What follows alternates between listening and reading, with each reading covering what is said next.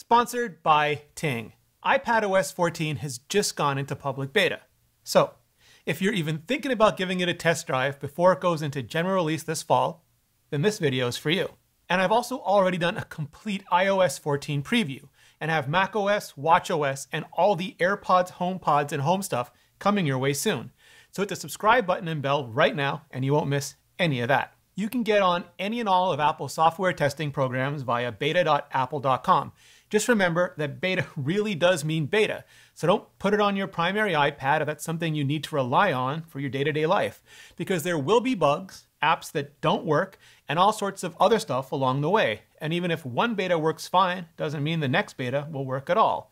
So always make sure you back up before you beta, just in case you decide you really want to go back. If you're running iPadOS 13 on your current iPad, you'll be able to run iPadOS 14 on that exact same iPad.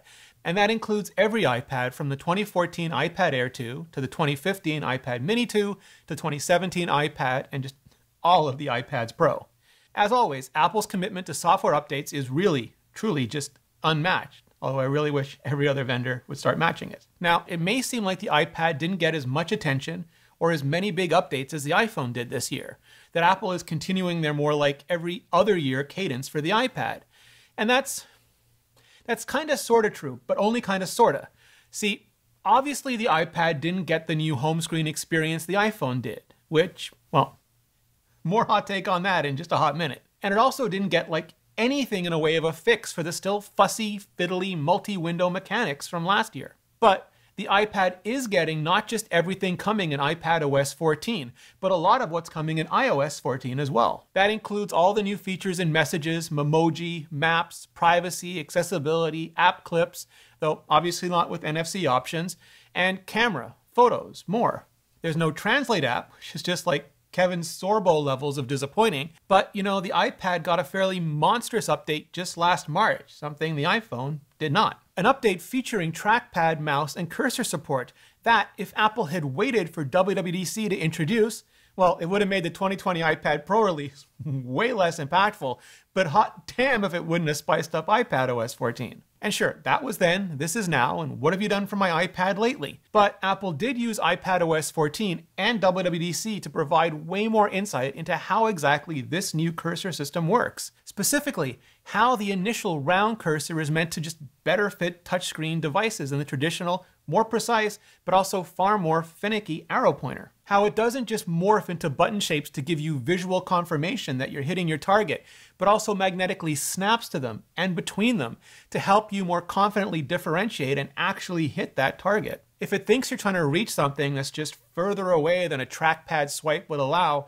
it'll actually throw and snap the cursor to what it thinks is your most likely target. Also, instead of making you guess if your arrow pointer is at the bottom of the top line or top of the bottom line, and only letting you know if you got it right or wrong when you start dragging your way through it, it'll remove the ambiguity before you even start by snapping between the lines. All this just to say, cursor support on the iPad is now way smarter and more sophisticated than it might have looked at first, or swiped at first. And while I'm sure some of that is to work around the lack of affordance in modern iOS and precision in touch-first computing, it's also kind of low-key brilliant, and I'd love to see some of those considerations, especially the line snapping, get taken just all the way back to the Mac.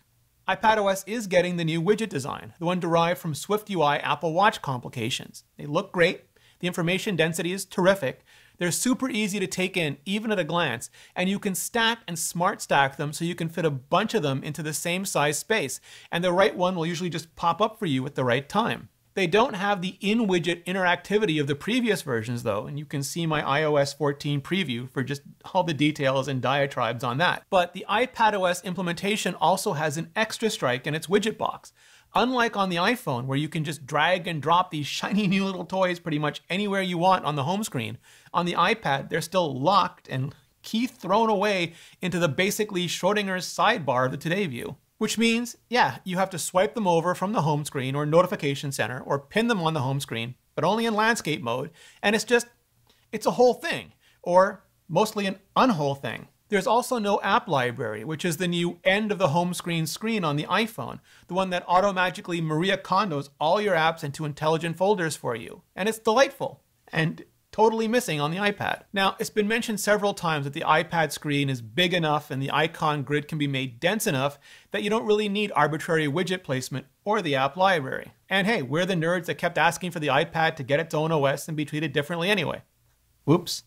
But my guess is that the iPad is different enough now, that things like how the small, medium, and large widgets would fit on a wider grid, handle both the more dense and bigger icon versions of that grid, and how they'd react to the grid reorganizing on rotation, things that just don't exist on the iPhone, that Apple hasn't had time to implement them on the iPad yet. You know, hard deadlines and work from home being hard deadlines and work from home and all. But hopefully after piloting it all on the iPhone this year and seeing all the demand for it, we'll get it on the iPad next year. And if that's what you want, drop a like below so that demand can really be seen. Like the iPhone, the iPad is shedding its full screen takeovers, the ones for the phone and FaceTime calls, Siri and search, for what Apple calls new compact interfaces. So now instead of a call just screen spreading across your display, you'll get banner notifications. Or in Siri's case, a swirling, pulsating power ball at relative bottom right as opposed to absolute bottom center. Where the iPad scores a decisive presentational victory though is search. New, universal search. Swipe down on the screen or hit Command Space on the physical keyboard, and now you have the glory that has basically been macOS, don't call it Spotlight search anymore, for years. Results start to appear from the first character you type. You can launch apps from the moment they pop up. You can do knowledge-based searches, which is basically type to Siri that I've wanted for years. And you can search not just the web, but inside apps as well, which is terrific. It's only Apple apps for now, of course, but come general release this fall, hopefully a ton more text and data-centric apps will just open wide to this new feature as well. And I kind of love this because there have been so many years where new iPad ideas and conventions have been taken back to the Mac. So it's great to see the iPad pulling more of these new and better Mac ideas and concepts just over to the iPad as well. And that includes things like sidebars, which are amongst just the Maciest of Mac interface conventions ever.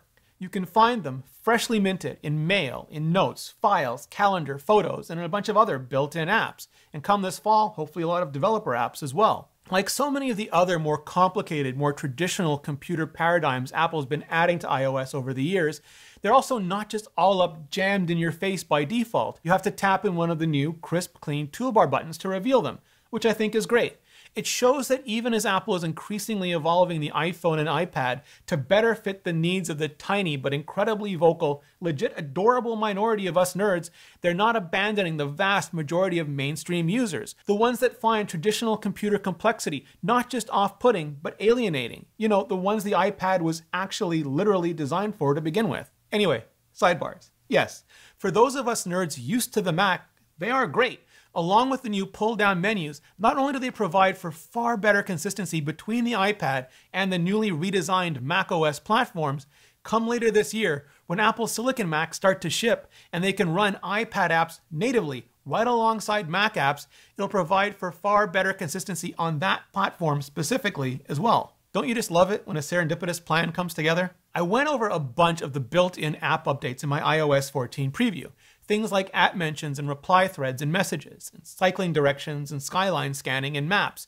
Link to all that in the description. But there's also a lot more in this update. Notes has a new drop-down that tries to make the most relevant actions pretty much instantly available to you in any given note. The pinned notes section is now collapsible too. So if you, like me, have just a ton of stuff pinned, you can tap it away now so you can get to everything else without having to grunt scroll all the way past the pins every single time you want to get to everything else.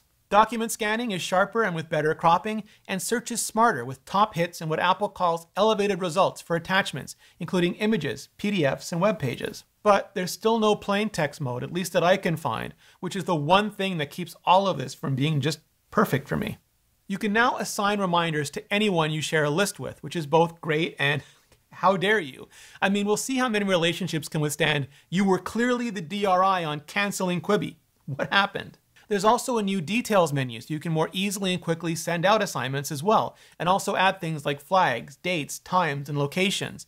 Reminders will also offer you smart suggestions for those locations and dates and lists you may want to move tasks to, as well as pulling potential reminders for you right out of your email. I'm always kind of wary of to-do feature creep because I never want my task manager to become just one more task to manage. But so far, Apple is maintaining a pretty good balance. And they're also adding some fun and whimsy. There are almost a dozen new symbols and full emoji support, so you can really personalize your reminders and take your reminder assignment game just to the next level. Emoji impatient Judge Judy just tapping furiously away on watch.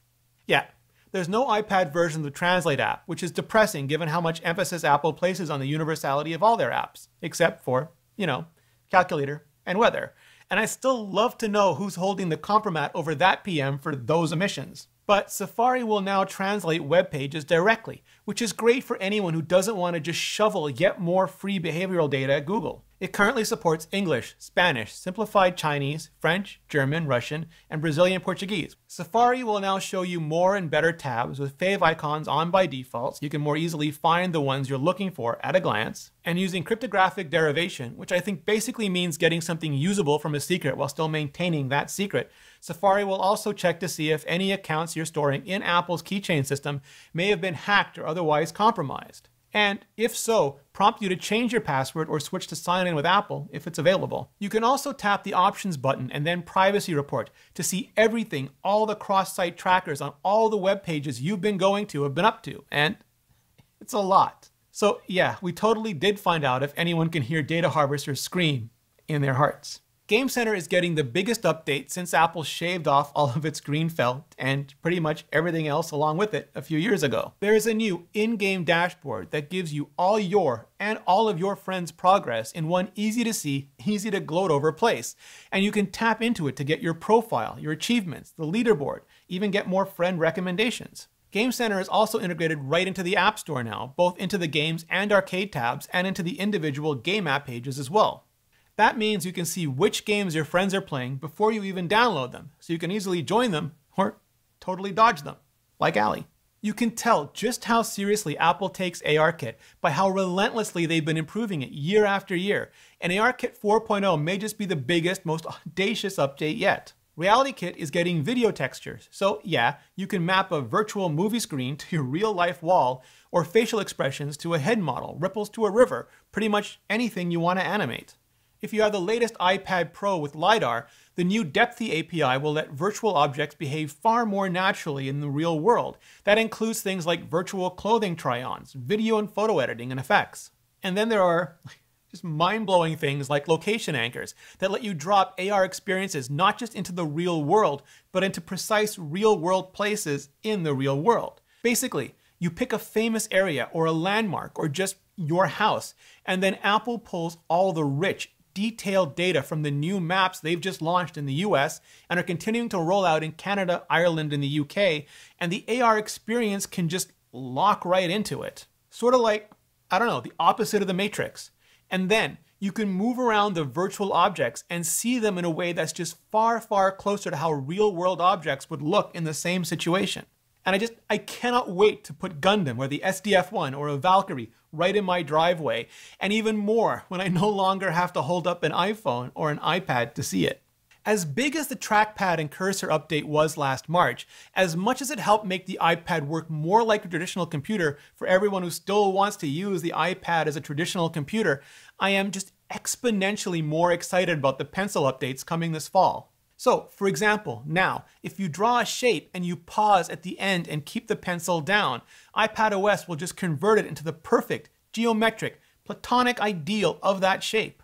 And that works for straight lines with and without arrows, curves with and without arrows, outline arrow shapes, continuous lines with 90-degree angles, squares, rectangles, circles, ovals, hearts, triangles, stars, clouds, thought bubbles, hexagon. For handwriting, it's just a quantum leap forward, like from Sam to Archer to Pride-sized leaps. First and most importantly, the iPad will just treat handwriting like typed writing now. And what I mean by that is it'll use machine-learned models that Apple's been building and training for years to just identify writing, as opposed to abstract doodling, down to the individual strings and the characters that compose them. It doesn't learn or get better at understanding your personal handwriting.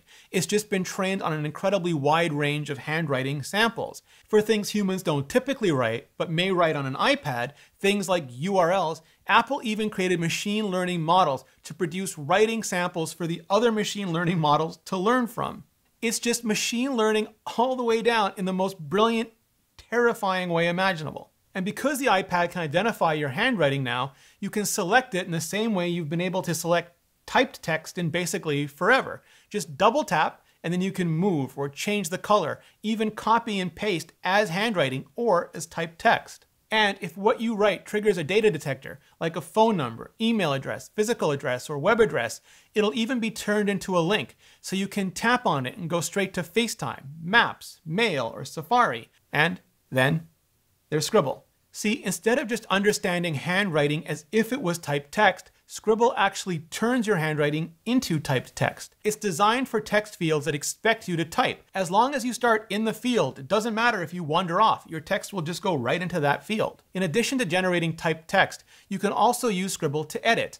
You can circle a word to select it, and if the word offends you, you can take up your pencil and scratch it out to delete it and end it. It can basically do just about everything for you, except save you money on your phone bill. For that, you need Ting.